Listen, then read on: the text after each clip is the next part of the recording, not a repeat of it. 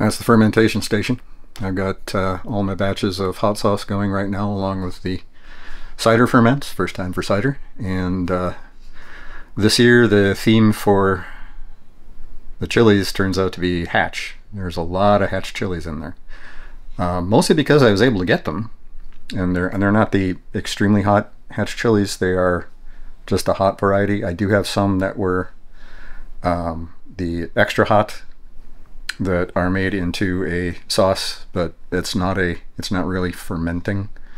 It's more just a vinegar-based solution, and it's sitting in there. It's fermenting a little bit, but it's barely happening. So I'm not really counting that. Anyway, first batch. Oh, I'm gonna show you what happened with the first batch. So I just wanted to give you a little update on the hot sauce this year. This is the first ferment that I'm doing. And this is a mash that I put in, let's see, today's the 6th, and I put this in. So this is day 5 of the ferment. Actually day 4, because, well, no, let's go day 5. And this was put into a vacuum bag and sealed up. And she's getting a little puffy. That is a really good sign that the fermentation is active. This is kind of firm. I think tomorrow I might have to bleed it. But yeah, this is all CO2 generated by the fermentation process. So this is rather nice. So this is a brine-free process. There's no water added to it. It's just the pepper mash and whatever else is in there. I've got some spices and some garlic and things. And then sealed in a vacuum bag with the appropriate amount of salt. I'm going with 3.5% salt mixture by weight. It's the only way to do it. And I think it's going to taste pretty good. This is primarily hatch pepper, but it's got some habaneros and a few other things in there. So I think it'll end up being pretty good. I will probably have another batch coming up. I've got enough peppers to start another one. I don't have enough to finish it yet, so I might wait a little bit, but I'm thinking that this is probably going to be pretty good. I'm hoping. So you remember how I said I was going to need to burp it the next day? I burped the bag. Well, overnight it blew out on me. So I had it in the container, so I was able to salvage it and then load it into the jars and let it go. By the time that it got to that point, it was really, really watery, and I wasn't going to be able to put it back in a vacuum bag. If this works, I'm probably going to stop the vacuum bag process. Maybe. I don't know. There are times when it's really good, particularly with, if I want to freeze the mash. That works out pretty well. But for now, I'm going with the jars. We'll see how that goes. I'd like to get a process that works. So I'm going to make a batch of hot sauce today, or at least start the ferment for one. I've got a whole bunch of hatch peppers and some serranos. I've got onion, dill, garlic, and I've got cumin and coriander that I'm going to use for spices. There's also salt that gets added, but that's part of the curing process, or part of the the setup process. But the first thing I need to do is I'm going to chop these up into smaller pieces so that I can feed them to the food processor. And here's the food processor. It's a little on the old side, but it still works. Got the serranos and the dill in there, onions, and that stuff. Now I've pre-weighed all of this, so I know how much is going into it.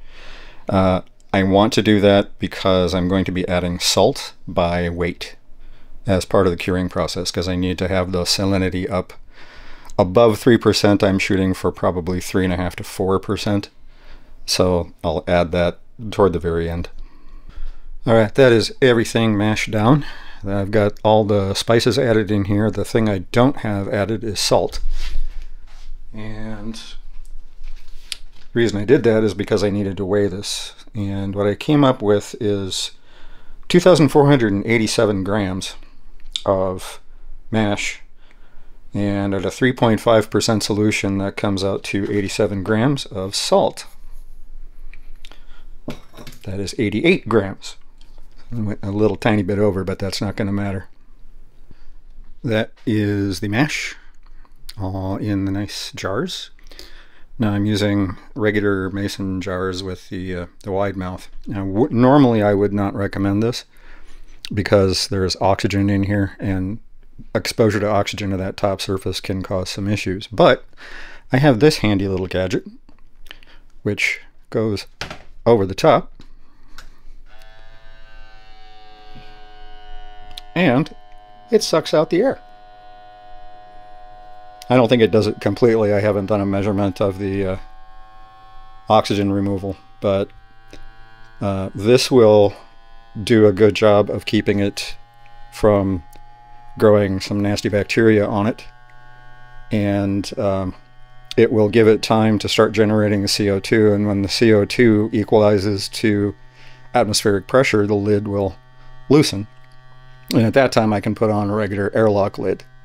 But for right now, this works very well, and you can see it's actually pulling out air from the mash at the time, because there was a lot of air that got put in during that food processing step. So you can see that this one has got the vacuum seal, this one does not. Another interesting thing is you can see that there's a level change. That's the air that's trapped in here that's pushing this up. That's why I don't want to fill it up too high, because as this progresses and the CO2 starts bubbling, this will start floating up. I'm going to pull this one now, and there you can see they're both up to almost exactly the same level. That was actually a pretty good pour. Now these are going to go sit in my on the fermentation table, and I will get some fermentation lids, and those lids will probably be off the next day or the next couple days anyway, as this starts to kick in. This also has an adapter for the regular jars as well. It just comes apart, just unscrews. So I'm really quite happy with this. I have another batch to process. This one's a little bit different. This is going to be primarily habanero, along with some orange bells, carrots, and some other sweet bell peppers. I'm going to add some turmeric this time. I'll probably still add the coriander, because I'm wanting to go for a fruitier flavor sauce, because the habaneros have a very fruity flavor in them, along with the heat, but you know. I also did a quick taste of this before putting it in, and it's got a decent heat profile. It will mellow out as it ferments and ages. But that there's a nice heat kick right in the beginning. It's very spiky right now because it's still just fresh. But the heat isn't overwhelming, and it's got a nice little flavor to it. I'm kind of curious to see what this is going to turn out to be. I haven't really used hatch chilies before in making a hot sauce, so we'll see how that goes. I also saved a bunch of seeds from the hatch chilies. These are the ones that just completely fell out. I wasn't too awful worried about it, because I already have a bunch of seeds from hatch, and I'm just trying to, you know, not going to let them go to waste. I'll take these and let them dry, and then I'll put them in an envelope. I overheated the food processor. It's not designed for this kind of volume. That's what I've got for the second batch so far. I still have that left to go. And then the final salt. But this is a habanero based one, and it's got a good flavor profile just initially, so I think this one is promising. And there we have the last three. I made enough for 3. This is probably the last batch I'm going to ferment this year. I mean, I've got 3 batches going on, and it's all hatch. I mean, they're all kind of based around hatch chili, so I guess it's the year of the hatch.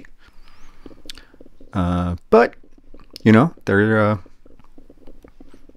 I'm looking forward to it. These will probably sit until next summer, and then we can open them up and go to the secondary, the flavoring and everything else. But I am kind of looking forward to this one.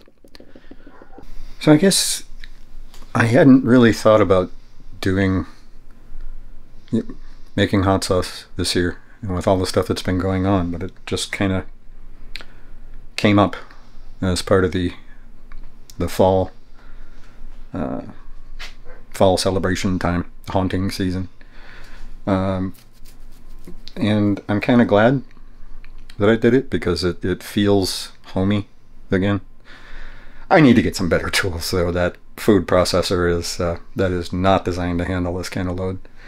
I do have, or had, one down in Minneapolis. I don't know the state of it at this point, whether it's salvageable or not, but we'll find out.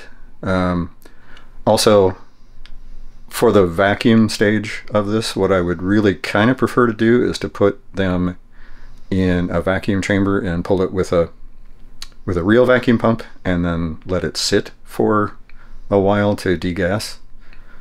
I might have to try that. I wonder if I can do that with the rings. Just put it might actually work.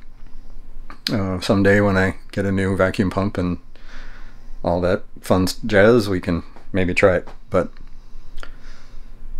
spices, going heavy with coriander and not coriander, cardamom and cumin this year. I like those flavors going into a lot of the peppers. The flavor profile kind of fits with me, and I think it might be sort of becoming a signature for me. Either that, or it's a path to becoming in a rut. But you know, I want to make good hot sauce. I want to make tasty hot sauce. So I don't know. I guess that's going to be it. See you guys next week.